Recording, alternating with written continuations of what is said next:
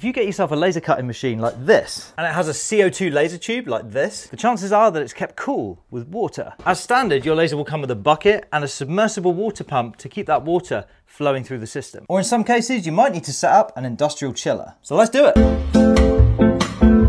I had to buy with some extended tube because of the size of my machine, and I need to fit the inlet and outlet valves on the back of here to the inlet and outlet valves on the back of here. Now, most importantly, these guys need to be opposite. So I've got the inlet port on the chiller. He connects to the outlet port of the machine. So that means that inlet on the machine goes into the outlet on the chiller. And the last thing to hook up is this alarm cable. This hooks up between the chiller and the machine, and all it does is make the chiller scream at you should there be any loss in water pressure. Before we turn on the chiller, we need to fill her up. And for this, we're gonna use distilled water. The shit is expensive for what it is, but it will prolong the life of your machine. Take your top off. Take your top off. This is expensive water, so we won't be spilling that. Now, the specs of this thing say it takes 7.5 litres, but I'm gonna bet we need to fill it up a bit more than that because we need to account for what's gonna go inside of the machine. Luckily though, we also have this gauge on the back, and I've gone into the full section, so by the time a bit of water cycles through the machine for the first time, it should drop down more towards the normal section. Once you've got the tank filled and everything hooked up properly, you can think about connecting the power. Now, luckily with Ohmtech machines, their chillers hook up straight to the laser cutters themselves, so it means that when the laser machine powers on, the chiller powers on. So let's let her rip and see if we get some flow. Yeah.